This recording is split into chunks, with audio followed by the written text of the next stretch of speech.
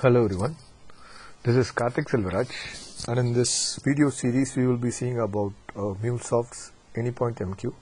So I am planning to take this as a 3 to 4 part video session.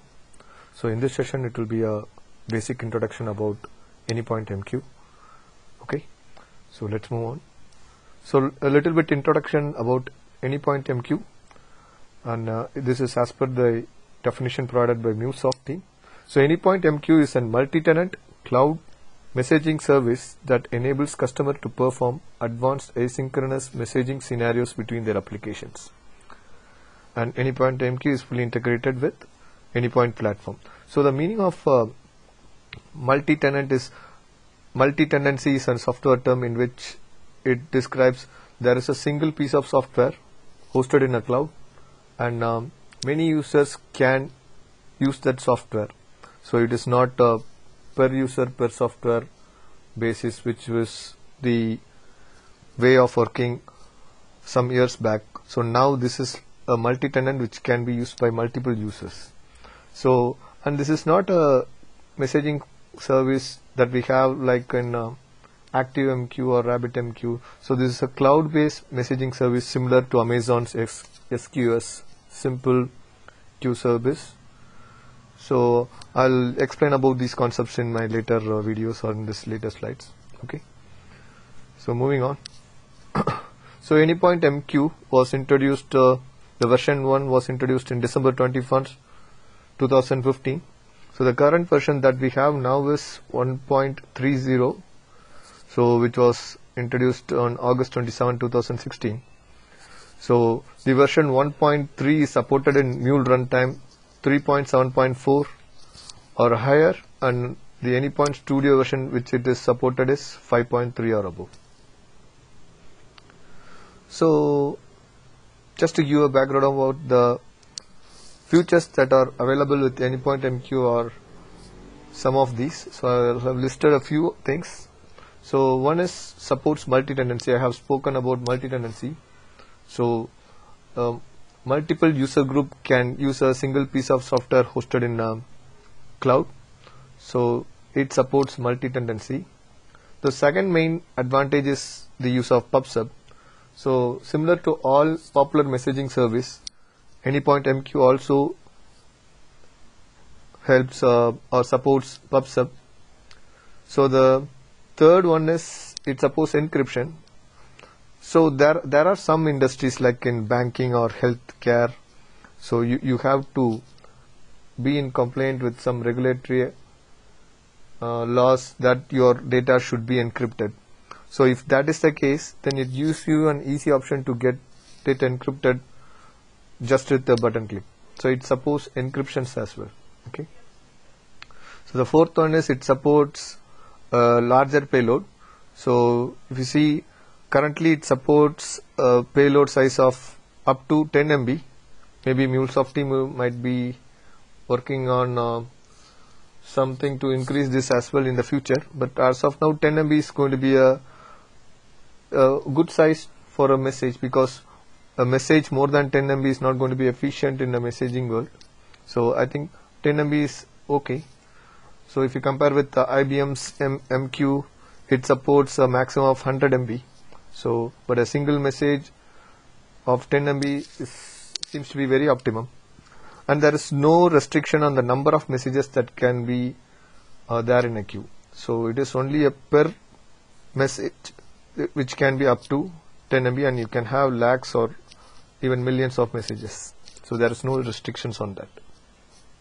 So the next point is it does supports persistent storage. So if you have an MQ in your premise, or you have installed MQ in your servers, and suppose in case there is a failure of the server and you don't have a backup, then probably you will be losing your messages.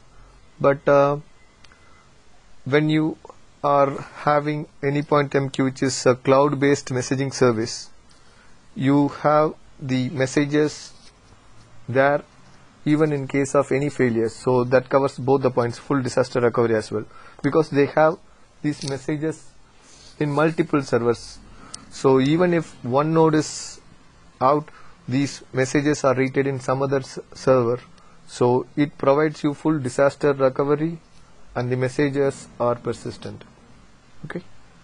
So moving on to the next slide. So okay, provides dead letter queue capabilities for undelivered message. Okay.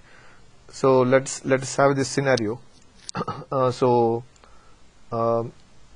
There is a particular retailer who offers, or okay, no, not that scenario, maybe we can go for a different one.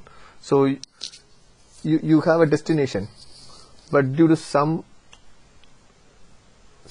issues, the destination server is down, or whatever it is, the message is not able to be delivered to the destination server or queue or folder, whatever it can be. So in that case, you need to, it should not be that the process should be trying to place the file to the destination continuously. So you can provide a threshold of 10 times or retry times, 10 times, 5 times, that can be configured, and you can say if the number of retries has been achieved and still the message is not able to be delivered, then you can move these messages to a dead letter queue. So it is like you are moving the messages which fail to route to the destination to some other queue. So that is available in Anypoint MQ. Okay. So the next one is client management. So with Anypoint MQ, you have the facility to provide access to queues based upon some clients or some users. So that has been made easy in Anypoint MQ. Okay. Next is scalability. So if you have your MQ in your premise, and if there is going to be a higher volume, you have to scale up your server, and similarly you have to do some changes in your environment to cope up with the high volume of messages that is going to be coming. So scalability has been always a problem for big retailers or whatever industry it is, mainly retailers.